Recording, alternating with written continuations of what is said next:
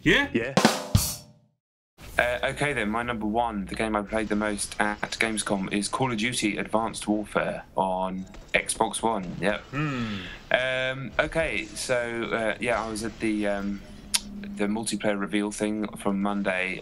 We got a chance to play, I think, about 4 matches at the end of that, and then on Wednesday I was at another event in the Gamescom in the hall itself.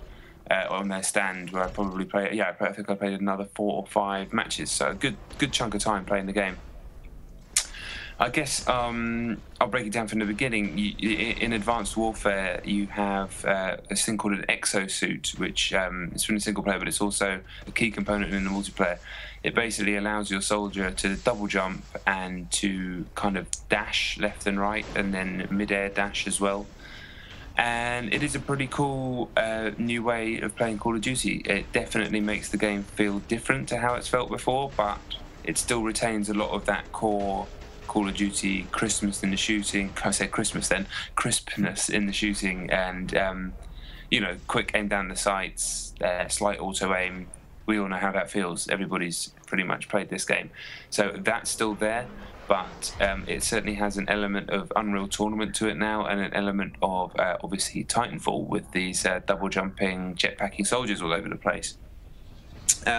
First game we played was a team deathmatch, and the first impressions weren't great, not helped by the fact that I'm pretty sure there were actual professional Call of Duty players on the other team, and I'm not talking about those annoying kids who are really good. I mean professional players.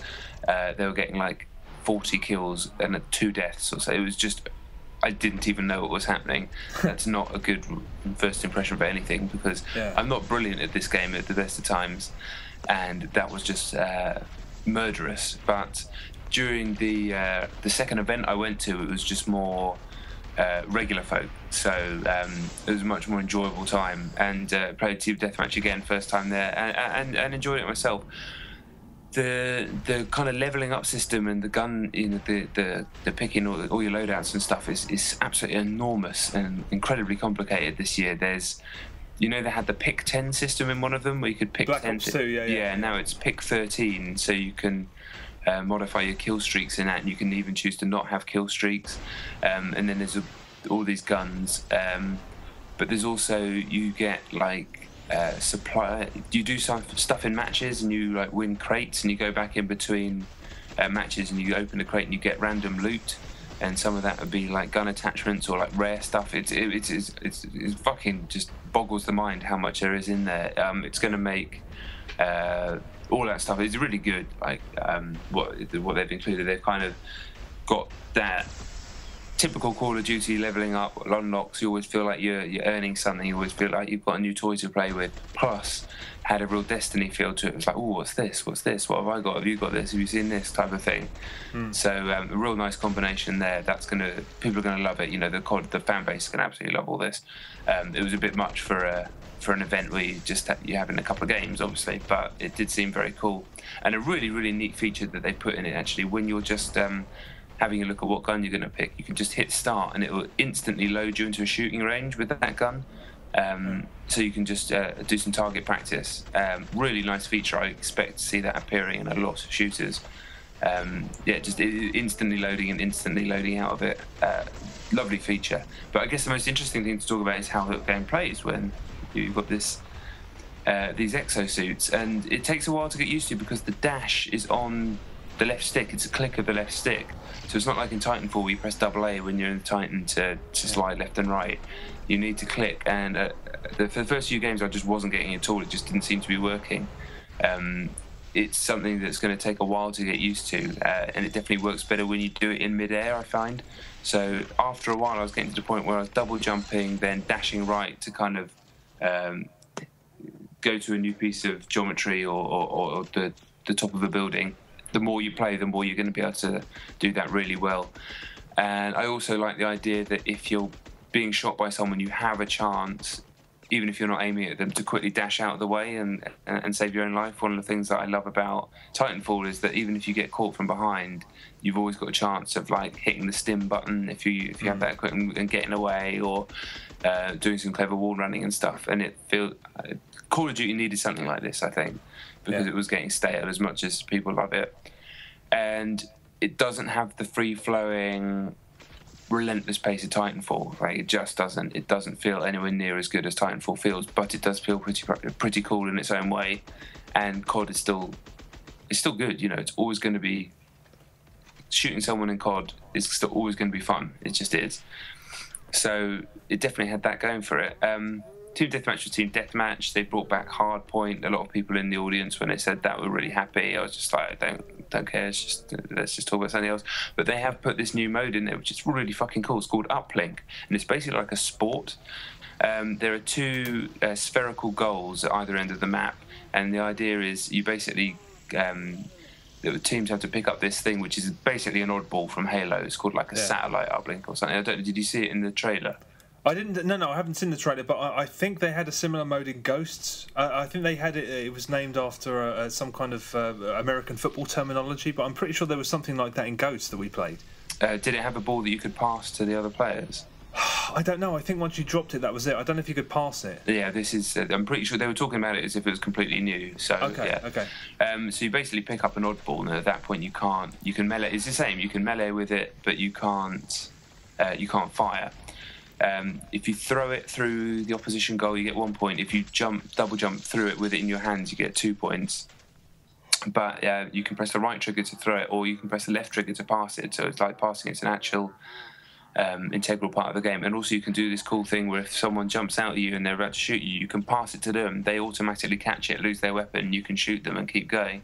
So nailing that is pretty satisfying. And suddenly, if someone does it to you, you're like motherfucker, because suddenly you've got this ball in your hand. And it's a cool little thing. Whether that turns into an exploit going forward, I don't know. But this mode's great. Quite frankly, it's a combat. You've got the COD shooting, still a lot of blasting, people getting a lot of kills, but constantly focused around getting this ball, using teamwork and scoring points. A really, really fun mode, really inventive mode.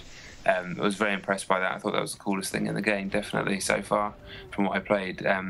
Would like to see more stuff like that appearing in other shooters. I'd love to see some sort of sport-type thing invented for Titanfall down the road.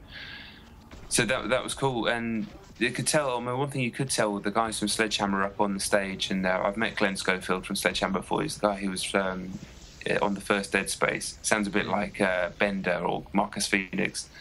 And he's a really cool guy. He's very, very smart, but kind of very passionate and laid back and funny. He looks a bit like a retired wrestler. And you could tell these guys, this has been a 3-year development cycle, and you can tell, I mean, they really, really give a shit. They want to bring this game back to where they think it should be. Personally, from what I played, it didn't do for me what Titanfall does, but at the same time, it was certainly was the most fun I've had playing COD in a while. And I actually saw myself playing it as opposed to recently when it's just like, I'm not doing this again, I'm not good enough at it, it's too annoying to play people who are just camping in corners.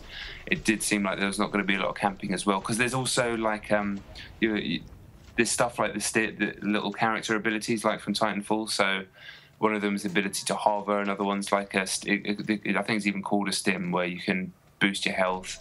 There was a few more, like one where you can instantly generate a plasma shield in front of you and then put it down.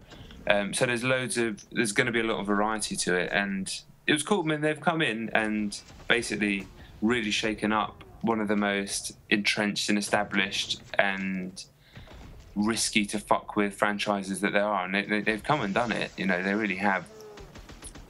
Does it feel as nice as wall running, double jumping in Titanfall? No, but I think fair play that they've come and you know, they're really trying to shake it up, and it does seem to have worked. So yeah, I'm pumped to play more, but you know, I think I can't just compare everything to Titanfall forever, because that game's something else. But good on them for trying. That sounded really patronising. Like, yeah, I didn't mean it to. Like, fair play.